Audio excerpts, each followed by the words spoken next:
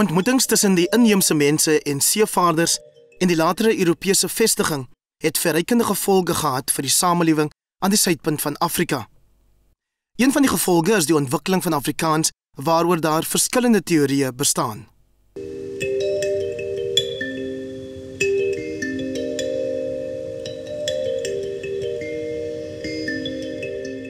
Afrikaans began to emerge in the Dutch Cape Colony in the late 17th century, and there have been quite a few theories on how Afrikaans started developing its distinctive features. The first school of thought held that Afrikaans derived most of its distinctive features from Dutch dialects. So in other words, that Afrikaans formed a spontaneous development from Dutch dialects.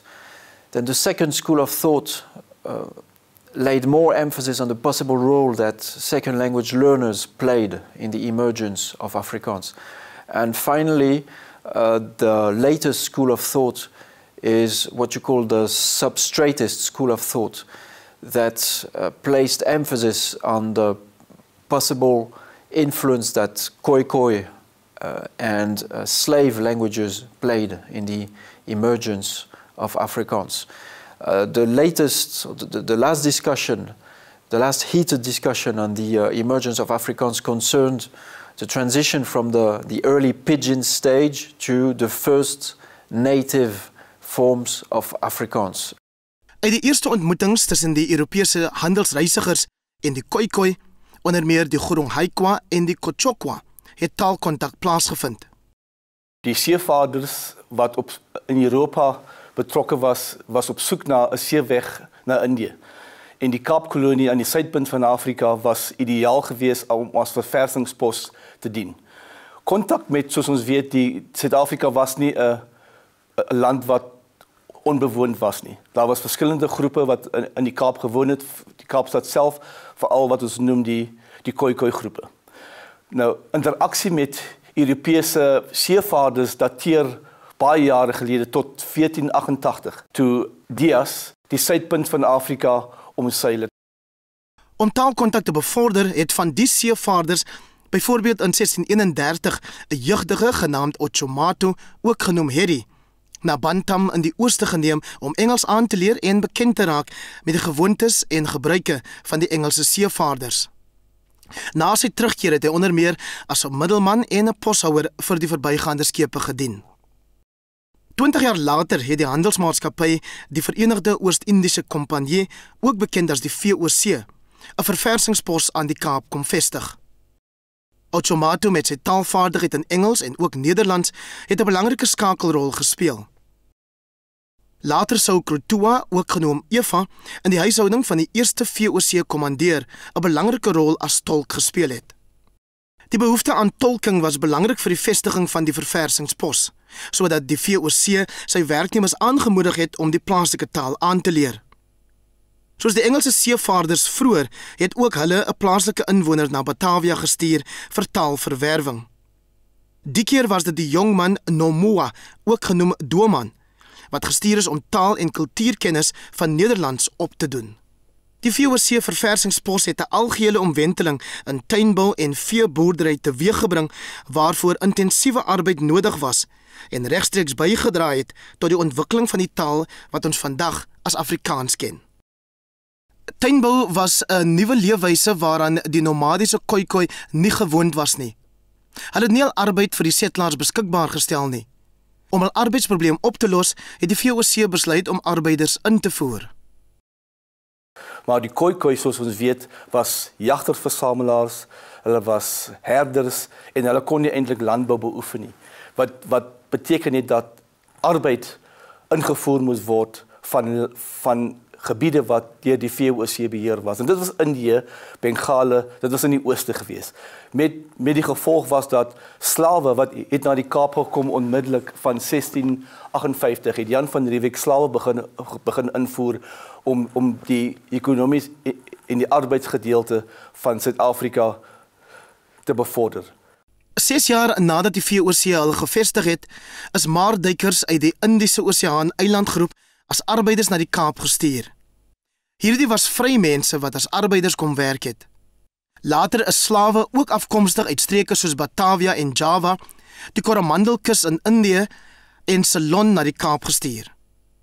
Die mense het Suid-Asiatiese tale soos Maleis, Boegenees en Javanees gepraat. Al hierdie tale het 'n invloed op die vorming van Afrikaans gehad. Die bevolkingssamenstelling van die streek het drasties verander. Mense uit Afrika, Asië en Europa het hulle om uiteenlopende redes in die 17de eeu aan hierdie suidwestelike streek bevind. Die 17de en 18de eeuse Kaap was 'n hotspot van mense en tale. Naas die Khoi-tale wat die plaaslike mense gepraat het die seelui Maleis-Portugees gebesig. Die VOC-werknemers het dialekte van verskeie Europese tale gepraat. Die slawe en bannelinge het die tale van hul gebiede van oorsprong gepraat. Sommige het aanvanklik onderling 'n Maleise Kreool gebruik en toenemend 'n aangepaste vorm van Nederlands. 2 jaar na die vestiging van die VOC se verversingspos is die eerste opstandeling uit Batavia, waarskynlik 'n moslim, na die Kaap gestuur. Met verloop van tyd het die Kaap ook gedien as 'n strafkolonie vir die VOC, sodat politieke ballinge vanuit die ooste daar aangehou is. Die eerste balling was Abadin Tadia Chusub, ook bekend as Sheikh Yusuf van Makassar, wat in 1693 aan boord van de voetboog na die Kaap gestuur is. Hy was 'n edelman en met sy gevolg van 49 mense het hy georganiseerde Islam na die suidwestelike kus van Afrika gebring. Die VOC-administrasie het die openbare beoefening van Islam aan die Kaap verbied, sodat aanbidding slegs privaat kon geskied. Volgens oorlewering het 'n politieke balling genaamd Tuan Guru, wat meester beteken, die Heilige Koran uit sy kop in Maleis oorgeskryf en in weerwil van die VOC verbod die eerste madrasa of godsdienstskool in 1793 aan die Kaap gevestig. Mense ongeag hulle afkoms het aangetrokke tot Islam gevoel. So het vryswarters en slawe na die madrasa gekom waar hulle in basiese Arabies, die Heilige Koran en Islam onderrig is. In 1795 is die eerste moskee, die Awal Masjid in die Kaap opgerig. Aanvanklik het die bannelinge en slawe uit die Indiese Oseaan eilandgroep hul moedertale gepraat en later die Kaapse vorm van Nederlands aangeleer. Dit is uit hierdie kontak van verskillende tale dat Afrikaans ontwikkel het. Van die bannelinge, vryswarters en slawe was geletterd. Hulle het briewe en dagboeke geskryf. Van hulle het byvoorbeeld godsdienstige tekste geskryf in Jawi, dit is Maleis in die Arabiese ortografie. Andere het 'n ander skryfwyse, Lontara of die Boegiese skrif, gebruik vir tale soos Boegenees. Cape slaves and free blacks had a complex relationship with literacy at the Cape in the 16th and 17th, 18th centuries. In 1680, Louis van Bengalen appeared before a court in Cape Town and explained that he had cut wood in an unauthorized area because he couldn't read. His story was not accepted by the court because slaves and free blacks often explained that they could not read in order to get a light sentence. On the other hand, we find examples of slaves exaggerating their literacy skills, as in the case of an argument between David of Coromandel and Klaas of Malabar, where David claimed that he could read the books that they found on the bookshelf of a free burgher. Freed slaves, on the other hand, often hid their letters to other slaves, but this was sometimes found by the Dutch East India Company. In the case of a number of slaves who escaped from ships that were going to Europe, they wrote letters to their friends in the slave lodge to explain the difference between slavery and freedom. And it is in the slave lodge where many of them became literate. We have today the notebook of Johannes Smissing, who was the teacher in the slave lodge. He was born there in 1697. He was baptized there. He found his wife there, had his children there, and was a teacher in the lodge. And in his book, we find sections on arithmetic, a morning hymn, a number of pages about his family, and an intriguing list of medical remedies written in Tamil. Teen die einde van die 18de eeu was dit duidelik dat 'n vorm van Nederlands aan die Kaap ontstaan het, wat beïnvloed is deur die plaaslike tale en die sprekers uit Afrika, die Ooste en Europa. In die madrasa van Tuan Guru, die Awal Masjid en 'n tweede moskee, die Dadelboom Moskee, is aanvanklik Maleis en later toenemend die Kaapse vorm van Nederlands vir godsdienstige onderrig gebruik.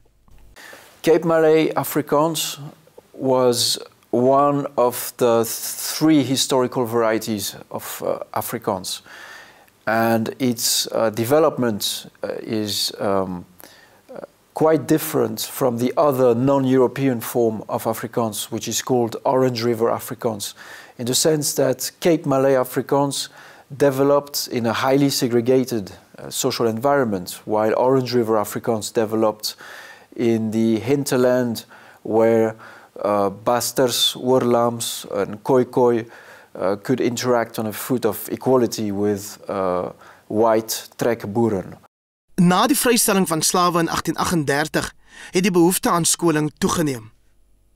Sendingstasies is opgerig om voorsiening te maak vir die vestiging en skoling van vrygestelde slawe in Kaap-Hollands en in sommige gevalle in Engels. Baie van die in Europa was daar 'n sendingsbeweging wat begin het, die Moraviese kerk, wat besluit het om 'n sendeling na Suid-Afrika te stuur om natuurlik werk te doen, geestelike werk onder die inheemse mense, veral die Khoikhoi. Dit het Georg Schmidt na die Kaap gebring en hy het na Baviaanskloof gegaan wat vandag bekend staan as Genadendal, en daar het hy 'n sendingstasie begin met 'n paar Khoikhoi mense wat hy gelowig gevind het en gedoop het. Sendingstasies was natuurlik 'n plek waar mense van verskillende agtergronde en verskillende kulture ook by mekaar gekom het. Daar was, na die vrystelling van slawe, het baie van die slawe na sendingstasies beweeg. Groenkloof, Mamrey was plekke waarna slawe en Khoikhoi gewoon het. Daar natuurlik het hulle nie net geleef en hulle geloof beoefen nie, maar die sendelinge het hulle ook nuwe aanbagte geleer. Hulle kon ook lees en skryf, en met die gang van tyd kon hierdie Khoikhoi en slawe natuurlik lees en skryf, wat natuurlik vir hulle 'n baie positiewe aspek gegee het in die land waar hulle ook kon geskryf het en gelees het. In die Kaap het in die moskeeë konflik oor geloofsake begin toeneem. Op versoek is die Ottomaanse regering genader om 'n kenner van Islam na die Kaap te stuur. In 1862 sit die 48-jarige Abubakar Effendi voet aan wal in die Kaap. Sy koms het nie die geloofsgeskille beëindig nie, maar liewer vererger, want hy was nie bekend met plaaslike gebruike nie. Wat merkwaardig van Abubakar Effendi is dat hy 7 jaar nadat hy aangekom het, 'n boek geskryf het met die titel Bayan ul-Din, of uiteensetting van die geloof, of verklaring van die geloof. En hierdie boek is in Afrikaans geskryf vir moslems. Belangrikheid daarvan is dat Afrikaans hier op 'n manier gebruik word wat die mense wat dit lees nie bespotlik maak nie, wat hulle taal nie bespotlik maak nie. En hier kry ons ernstige sake oor godsdiens wat in Arabiese skrif geskryf is in Afrikaans.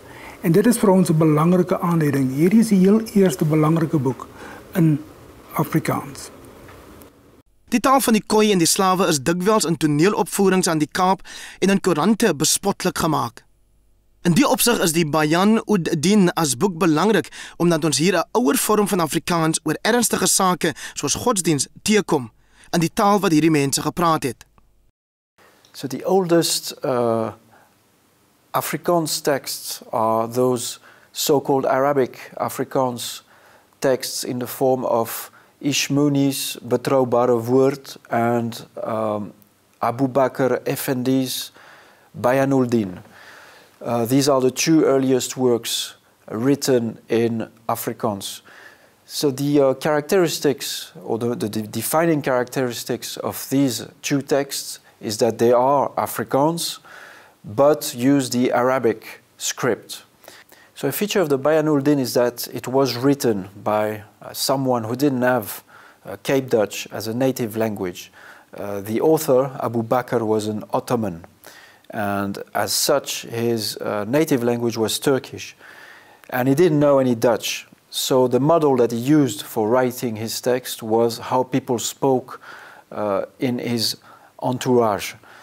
The Bayanuldin had much impact on subsequent Arabic Afrikaans texts because the Bayanuldin introduced a new way of spelling Afrikaans through the Arabic script. And the conventions that were introduced by the Bayanuldin were adopted by subsequent Arabic Afrikaans authors. Bayanuldin is een van die eerste gepubliseerde Afrikaanse boeke en is geskryf in die Arabiese ortografie. Abu Bakr volg met sy boek 'n skriftradisie wat in 1860 reeds vir ten minste 5 dekades in die Kaapse madrassas beoefen is. Die kenner Ahmad Davids het byvoorbeeld 'n notaboek van 'n madrassa-leerling opgespoor wat in 1806 in Arabies geskryf is en 'n verdere een wat in 1845 in Arabiese Afrikaans geskryf is. Tot dusver is nagenoeg 80 van sulke Arabiese Afrikaanse geskrifte opgespoor en bekend aan navorsers. Van die dokumente was byvoorbeeld 'n verkiesingspamflet van Anders Olsen, 'n bierbrouwer in Kaapstad in 1884. Die gebruik van Afrikaans in die Arabiese skrif is hier duidelik. Die ooreenstemmende klanke kan soos volg in Romeinse of Latynse skrif weergegee word. Wout vir Mr. Olsen. Wout vir Mr. Olsen. Arabies word van regs na links gelees. Hy gaan sy bes doen vir die kolonial sy werksmissie. In hierdie 3 Afrikaanse reëls beloof die kandidaat om sy beste te doen. Die volgende 3 reëls is in Arabies wat bevestig dat die pamflet op moslimkiesers gemik was. Vandag nog behoort 'n leser wat bekend is met Arabies met redelike gemak hierdie ouer tekste en godsdienstige geskrifte te lees. Assalamu alaikum, goeiemôre. Ja Mohammed, rahmat en barakat van Allah Ta'ala op jou nabieskap. Wat is Islam? Is getuie te dra dat daar nie ander weerga is nie om voor ibadat te maak as net vir Allah Ta'ala die ibadat te maak. En geef zakat en puasa en hajj. Ja Mohammed, en sê vir my, wat is iman? Is om waarlik te geloof dat daar is een Allah Ta'ala sonder maatskappy en te geloof aan Allah Ta'ala, sy malaikat, sy nabies en sy kitab. Die Semitiese geleerdes, professor Adrianus van Salms en Piet Meyring van die Universiteit van Pretoria, het teen die 1960s die tradisie aan die Afrikaanse akademiese gemeenskap bekendgestel. Die inligting is egter nie onmiddellik opgeneem in die hoofstroom van ons kennis oor die ontstaansgeskiedenis van Afrikaans nie.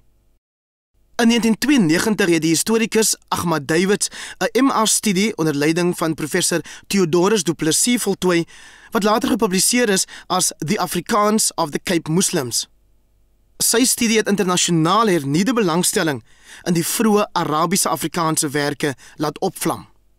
Onlangs is 'n Afrikaanse verwerking van die boek, Die Afrikaans van die Kaapse Moslims, beskikbaar gestel. Die invloed van sprekers uit Suidoos-Asië en Afrika is vandag diep gewortel in Afrikaans. Die tale van die landstreke het veral die oudste variant van Afrikaans, Kaaps, beïnvloed, maar alle Afrikaans sprekers is bekend met talle woorde en sinstrukture uit daardie streke. En vandag gepraat ons 'n bietjie oor Afrikaanse woorde van Suid-Asiatiese oorsprong wat in die Kaapse Maleier gemeenskap gebruik word. Die woord shambok, dit verwys na 'n slaande. Woord soos tramakassi, dit beteken dankie. Kirislam, dit beteken sê groete by die huis. Om iemand te onang beteken jy nooi daai persoon. Dan gaan ons net bietjie aan, kom ons gaan kyk na kos maak en kossoorte. Om te merang in die Maleier gemeenskap beteken om vir 'n groot groep mense te kook. 'n Pisang is natuurlik 'n vrugtesoort wat ons ken. Dan het ons boboti wat baie van julle mee bekend is. Dit is 'n maalvleisgereg wat gemaak word. Dan woorde wat in en om die huis gebruik word. Piering is iets wat julle ken. Dan het ons 'n mooitjie of 'n motta. Dit is 'n vrou. 'n Pang verwys na 'n man. Dan gaan kyk ons na die kledingstukke. 'n Kapara is soos 'n hout plakkie. 'n Toere is 'n tipe van 'n hoed wat gedra word. Baadjie, dit is iets wat baie van ons mee bekend is. Dit is 'n oorjasietjie wat ons dra. In ons godsdiens is daar ook baie Afrikaans Maleier woorde. Die woord byvoorbeeld labarang. Ons het nou onlangs ons labarang gehad. Dit is die Eid of die feesviering. Puasa beteken om te vas. Abdas, as jy jou reinig voordat jy gaan bid. Dis 5 keer op 'n dag doen. Bang, in hierdie instansie kan bang 2 goed beteken. Dit beteken, as hulle sê die Bilal bang, dit is die persoon wat die mense na die moskee toe roep, nee, die samgelyk wat hy daar maak. Of bang kan beteken bang soos in vrees. Arabiese Afrikaans is deel van Afrikaanse ryk geskiedenis. Sprekers uit verskillende wêrelddele soos Afrika, Asië en Europa het hul merk op Afrikaans gelaat. So the existence of this Arabic Afrikaans tradition is of very high importance to the study of Afrikaans, as it has been ignored for a long while since it didn't fit in the narrative of Afrikaans as a historically white language. So studying Arabic Afrikaans texts can actually do justice to the non-European roots of Afrikaans. And also a very important aspect of those Arabic Afrikaans texts, those that were written in Arabic, had the purpose of imitating actual pronunciation as closely as possible, as opposed to Cape Dutch texts in Roman script that adhered to standard Dutch conventions. Afrikaans het sy vonk gekry met die eerste ontmoetings tussen die Europese seevaarders en die plaaslike bevolking. Later het mense uit verskillende wêrelddele hulle aan die Kaap bevind. Die nuwe gemeenskap het beslag gegee aan 'n nuwe taal. Die aandeel wat al hierdie sprekers aan Afrikaans gehad het, kan kwaliek oorskat word.